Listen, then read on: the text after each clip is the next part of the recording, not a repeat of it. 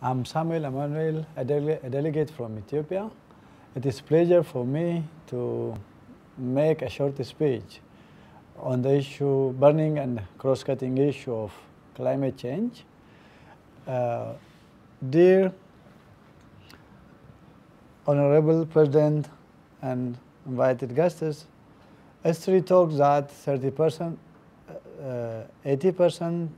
of Ethiopia was covered by dense forest, and there was no question of getting adequate rainfall for agriculture on which 80% of the community survive.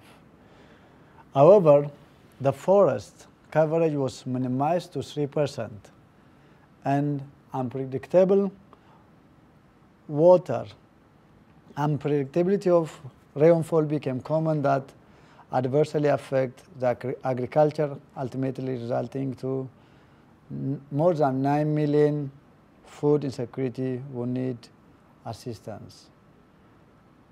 I believe that we are the most affected and their life is endangered due to climate change, since thousands of livestock, which are the life of millions pastoralists in Ethiopia, are dying due to lack of pasture land and water. As a result, life of more than 10 million is in between life and death. A matter of climate change, the most population at risk are children, women, elder people, and people living with disability due to the fact that they cannot cope up with the strange condition they faced. Urgent action is needed in order to change the condition. Among the action, I urge everyone to understand the first and important one is acting our talk. That means implementing so far taken action points on each meeting. The second thing is not to externalize the cause of climate change, rather to take it for granted and work on it to change the condition so that we can save the life of our community.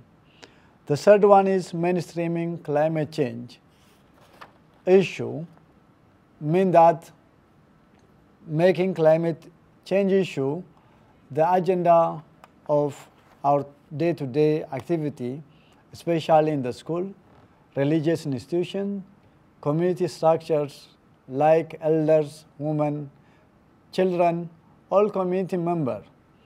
And also, it needs commitment of all government structures and the sectors to think on the effect of climate change on their surrounding.